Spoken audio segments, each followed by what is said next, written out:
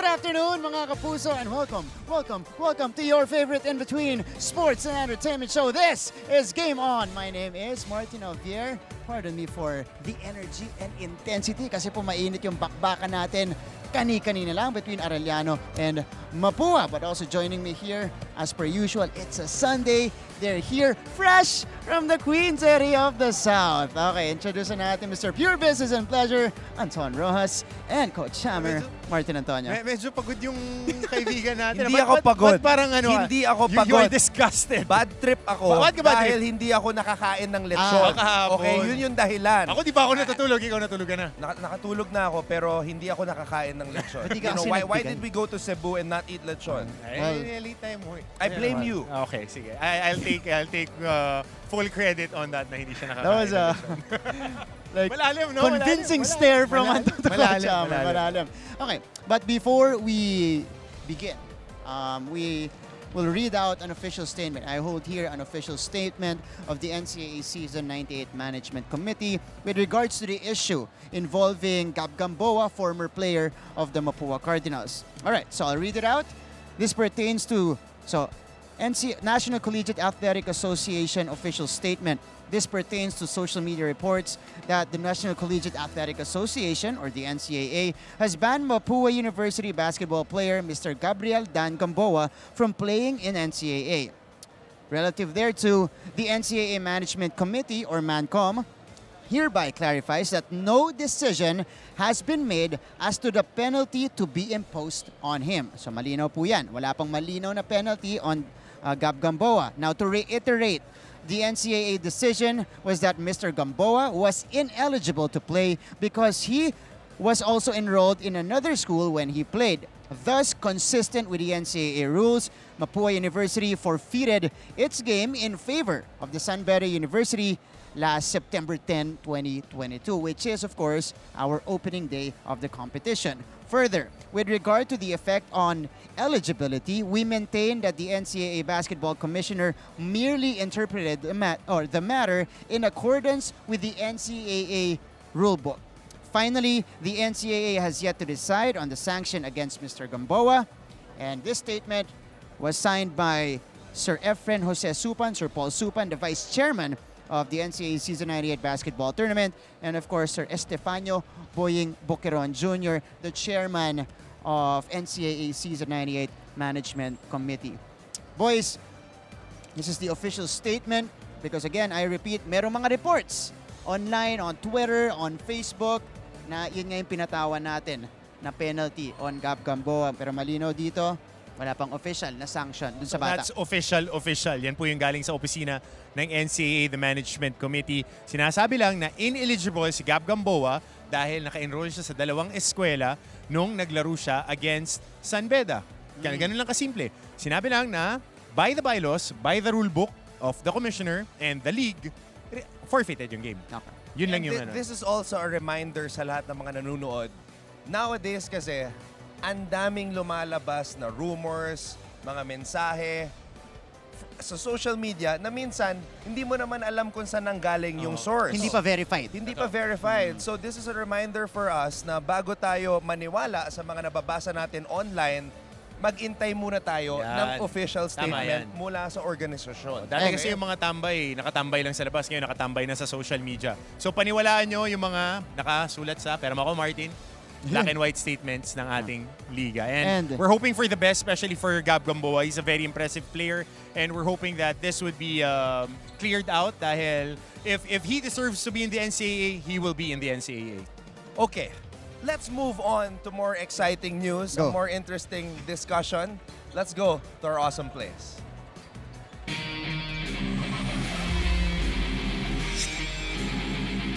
Narito na ang top 10 plays sa Week 3 ng NCAA Season 98 Men's Basketball. Simulan natin sa number 10. Let's start with something light, as in magaan. Renz Nocom looking feathery as he makes his move to the basket. One of the high flyers ng ating liga, Renz Nocom with a scoop shot. Dito naman sa number 9. Watch your ankles. Eto na si Jello Razon zigzagging his way to the hoop. Razon!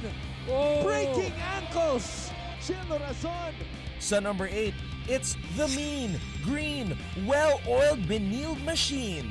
JC Cullar finds Will Gozum for the finish. Game JC Cullar! Two-hander from Will Gozum right there.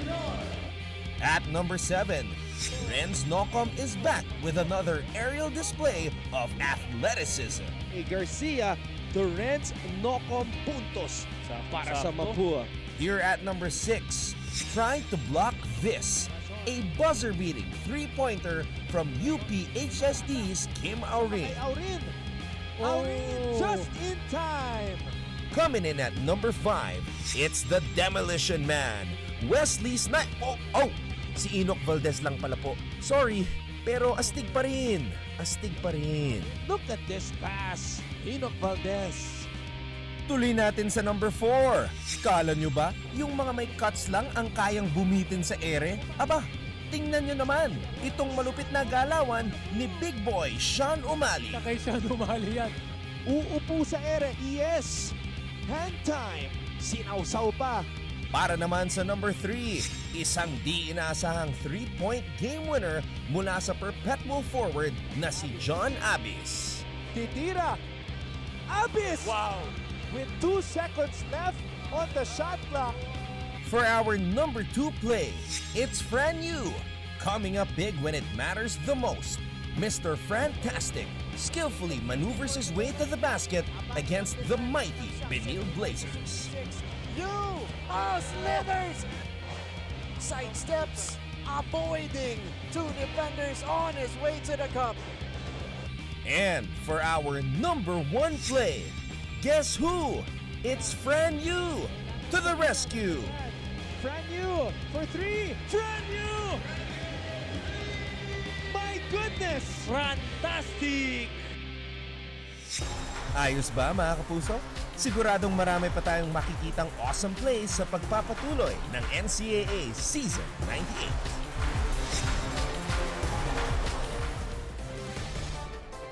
Mr. Fantastic topping our awesome plays of the week with a couple of gutsy shots to secure the win for the defending champions, the Letra Knights. Pero hindi pa tayo tapos dito.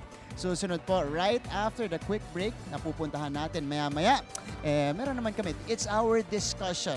So this is gonna be Prove Me Right or Wrong Challenge. Kasama po Mr. Pure Business and Treasurer Anton Roxas and Coach Hammer Martin Antonio. That will happen in just a little bit sa pagbabalik ng Game On!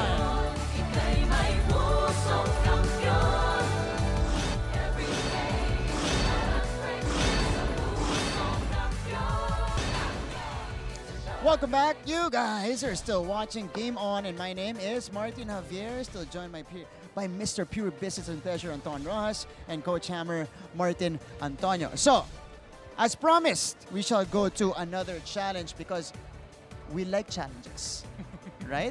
Right, gentlemen? We like challenges here on the show, and we like to spice things up. Ito po, ang ating Prove Me Right or Wrong Challenge. So, in this box, this is how it'll work. In this box, we have different statements / hot takes on what's happening right now in the NCAA Season 98 Men's Basketball Tournament. Pagbunot po namin, bibigay namin yan yung number, tapos babasahin namin ano ba yung statement na to. And then, we'll decide, prove me right or prove me wrong. Again, this is all about the teams, the players that we have here in the league. So, Players and teams lang to. and teams. All right. Oh, sige. Ready? Ready? First pick. Go! Joke. Okay, bunot ako.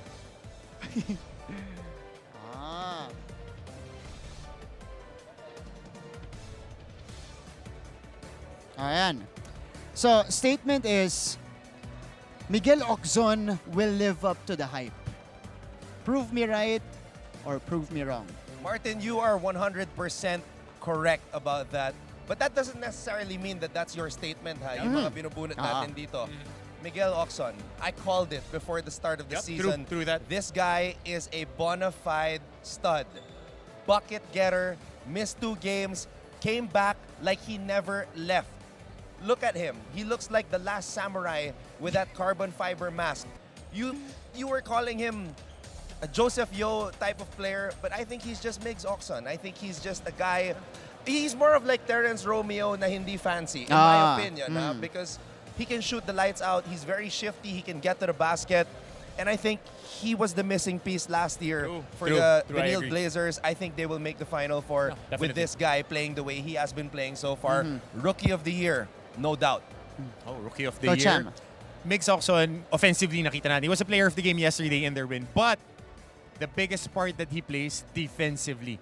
He provides size on that backcourt. A very big deal for Coach Charles Chu and their system, yung talent niya, fit na fit. He could shoot from the outside. He can score off the catch. Hindi niya kailangan yung bola to create offensive production. Hindi niya kailangan yung sariling sikap. Talagang tinutulungan siya ng kanyang opensa. And he can also take charge when it is needed. That's right. Ako, he's already proven us right. You know, this statement, he's already lived up to the hype. I mean even missing 2 games, pagbalik niya, 14 points right away. And then it's good to see this guy excel. He deserves the playing time because he worked his tail off the whole offseason and during his residential year. And he is one of the reasons why the Blazers are sitting on the top of our team standings right now. Anton, second statement. Let's go to the next one. Number 9, my favorite It's number. your favorite number. Rigged yata, inayos mo ata eh. Okay, ito Sige. Prove me right or wrong. Oh. I like this one. The Perpetual Altas will peak in the second round. Before we answer, maganda ma-type Just yung answer. answer the question. Baka ipa-print. I think they would. I think they would. He's in your grill today, Coach Hammer. I think they would. They've been playing well. They just need to find ways to close out the game. End game sila nagkakatalo, which is an issue with a lot of teams this season. In the end game, wala pa silang clear pecking order who gets the ball on certain spots, on certain points, and who will take the win for their squad. Ako, initially, I thought they would start the season at their peak, given their performance last year, because in the Final Four, I feel like that's when they were at their best. You know, Letran, or playing Letran, and only losing by 2 going into season 98. But I feel like, pwede. You know, they're starting to find their groove and they're starting to find ways. Yesterday, they won a game, even without Kim Aurin. So, I think they're starting to find their groove. And I think, yun nga, it's closing out games. That's been a major problem for the Perpetual Altas so far in the season. Once they address that, they're good. Basta ako, masasabi ko lang, the reason kung bakit nagising itong Perpetual is because linagay yung mga mukha natin doon sa gym. Na wala sila sa top 4. Whatever motivates them. Whatever motivates them. Predictions. And, you know, I think, kidding aside, they are a good team. Wait lang. They have the personnel. Hindi na siya bulletin board Dapat material. pala, mas energetic yung statements yung natin. No, Perpetual will peak. And they can compete. Marami siyang energy today, Hype siya. Bawi tayo. Nandun yung mukha natin sa gym nila eh. Sige. So, Coach Hammer, third statement. Sana maganda yung mabunot ko dito. Okay, number 11. Oh, this is a very good. Okay. The LPU Pirates will make it to the Final Four. I think we might disagree here. Let's see. Lalim ng iisip ninyo. So, we have, right now, on the team standings, top 5 teams, we have St. Benilde, we have LPU, we have San Beda. Sino pa ba nasa top half natin? But those 3, hindi sila yung nakakaalago and then dikit-dikit na yung iba. Letran, also, part of that top 5 squads. Right. Ako, Coach Hammer, sige, I'll go first and then you guys can, you know, present your opposite opinions. But for me, at this rate, we gotta acknowledge what they're doing right now. True. 4-1, and they've defeated some of the strongest teams in the league. Later on, it will be a test against the defending champions. But at least we have to acknowledge what they're doing right now. If it's sustainable throughout the 18-game course of the season, that remains to be seen. But right now, at this point, they're on pace in getting back to the Final Four. If they win today, I think this is the biggest test for the LPU Pirates. Kung mananalo ang LPU kontra sa Letran mamaya, eto, I will go out on a limb. They will make the Final Four. Okay? Kung mananalo sila mamaya. Right now, I can't believe I'm gonna borrow this guy's words. Remains to be seen. Remains to be seen. But pero ito Enoch Valdez is not 100% yet. Yep. hindi pa siya Yun 100% yung- pero grabe na yung kanyang pinapakita. Kahit Yun yung qualifier limitado lang ko eh. yung kanyang mga minuto, grabe yung impact na naibibigay niya sa LPU. Sean O'Malley is playing well. Renzo Navarro closes the show. He has the basketball in the fourth quarter. Tapos yung mga rookies, sila Montaño, But how sustainable is gumagawa it? How sustainable? Kasi they were hitting big shot after big shot. Knockout shots. Haymakers yung binibitawan nila. Pagpukpukan against who? San Beda. Against San Beda, For the who? rookies. Mac Guadagna had 2 3-pointers. Montaño. The other rookie, si Renz Villegas. Ginamit sa game against San Beda, provided energy. Ang tanong is it sustainable? Ang sagot ko kasi, if and only if Enoch Valdez becomes the superstar that we expect him to be, they will make the final four. Okay. So far, yung 3 statements natin, Miguel Oczon will live up to the hype. Prove me right. The Perpetual Altas will peak in the second round. Prove me right then. We agree with this statement. Remains to be seen. Pati yan. Ikaw remains, Ako, to, remains be to be seen. seen. Ako, prove me right. Oo, kasi mahaba yung season eh. Marami pang storylines na mangyayari. O sige. O, bubunot ulit ako. Punutin mo lang ng punutin. Early Kobe. Number 8. Ayan. Ang statement. Uy! Nako! Kailangan ko mag-agree dito. The EAC Generals will make it to the Final Four. I picked them. May resibo yan. Merong resibo yan. Ikaw lang nga sa final, Perpetual eh. final four, 5 yung Tarpaulin. team na nakuha. Ako? I trust my judgment.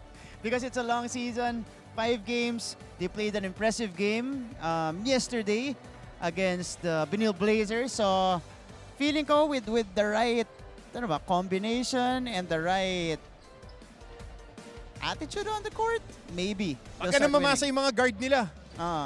Diet yung mga big man eh. Diet. Hindi, pag pinunod, tapatan tayo. Honest takes. The ball stops on the guards. If they rotate that basketball, mas gagaan yung buhay nila eh. So they have one of the best big guys, Allen Liwag. So, you, Coach Hammer, prove me wrong. Wrong. They won't. No.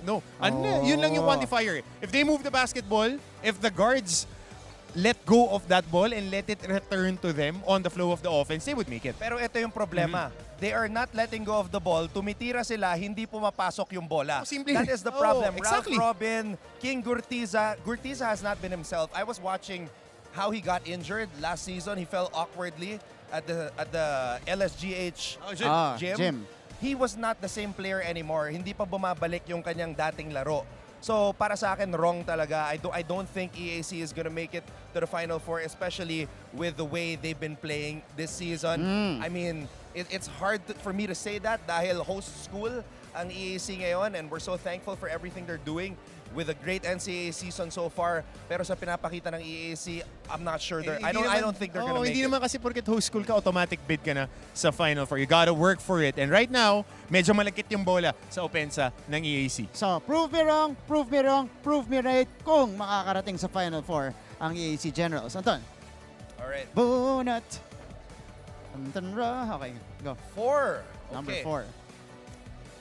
Okay, this is nice. Prove me right or wrong.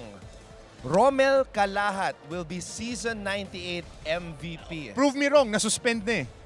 First game na from season 97. Ulitin natin. Hindi. But on the sheer numbers, You got off the hook there. Okay, sheer numbers. Oh, sheer numbers. Prove it wrong. I picked my boy, JK, James Cuecote, who had a superstar turn against the Where did Letran this come from? Knights. Oh, no. Where did this come you're from? changing your pick. Wait a minute. No, I Saan didn't galing pick. to? No. I have never heard the name James Cuecote come out of your mouth in all of our discussions here on Game On. Do not go cartoon character on me. I'm going analyst. You picked James Cuecote in our fantasy draft last year. But yes, but that was last season. Yes, exactly. That was last season. But I I'm don't talking about you. We're not talking of course. about me. Where San did Beda, James come from? San Beda, I'm an alumni, okay? I would love James to have a good year.